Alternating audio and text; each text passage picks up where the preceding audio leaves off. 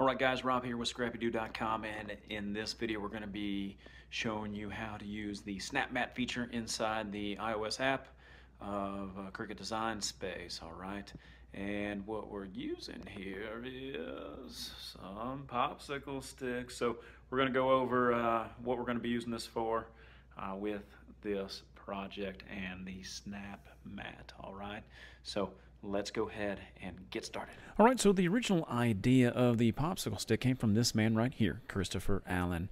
And he basically said, you can write with the Cricut on these popsicle sticks and make it like a date night kind of thing. So put these popsicle sticks in a jar, pull one out, and that's what you do for date night. Now I'm going to make this more family friendly, so we all know we don't have that many dates anymore, but we do have family fun. And in this example, we're going to use games that we can play as a family, whether that be individual or stuff that we can play as a group. Okay, so that's what we're going to design. But what's different about this video is we're actually going to use SnapMat, and that wasn't a feature back when he did the video, but it is now, and now we get to see what SnapMat is all about. When you place these popsicle sticks on the mat, you want to make sure that they're not going to be rolled over by the roller. So that's why I put them in the center, but really they can be placed anywhere on the mat.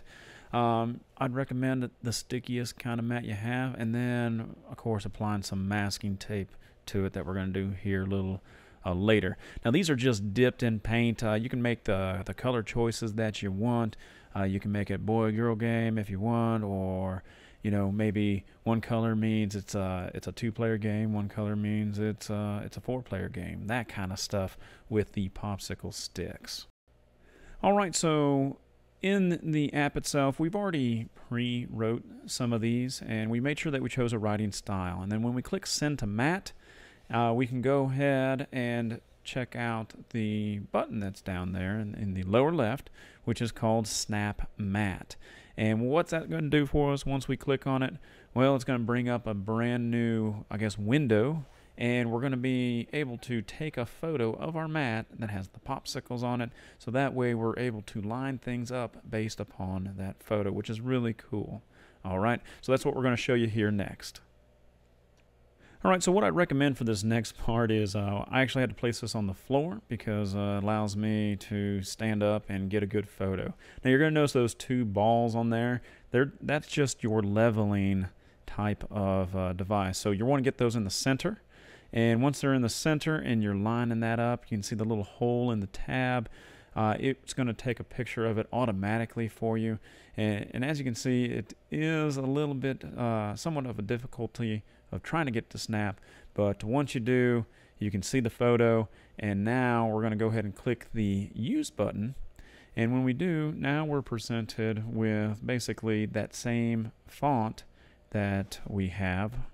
And we're able to move those onto the popsicle sticks, okay? Alright, for this we're just tapping on the text and we're moving it into the location where it needs to be written on the popsicle sticks itself. So you're just going to do that for all four of these, and then we're going to be ready for that next step. So hopefully you can see how this SnapMat can be effective and you not having to measure where things need to go when it's time for writing or even cutting. So like I told you before, you may want to use like masking tape or painter's tape in order to hold it on, just in case your mat's not sticky. This one's the lightest stick, so I did want to make sure that it was on there, and I just re-snapped a photo just to make sure everything was good to go on that. But I'm going to go ahead and click on the OK, and we're going to be cutting through the Bluetooth with this. Okay, so I found the Cricut Air. I'm going to go ahead and click on that, and now it is time for this thing to do a little writing once this C starts flashing.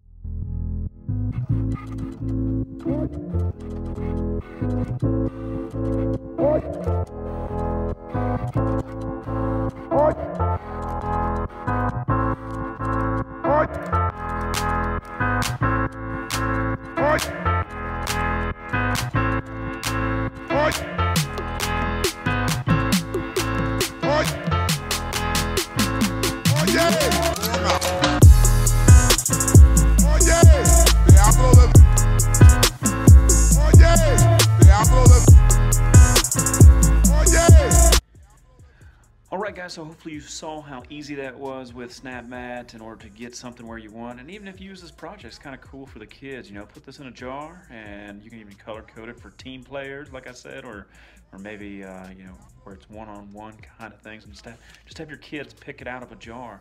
And that way the game that they pick is random, something that you guys all would enjoy. But that does it for us here at Scrappy Doo. Make sure you subscribe, and we'll see you next time. Talk to you later. Bye.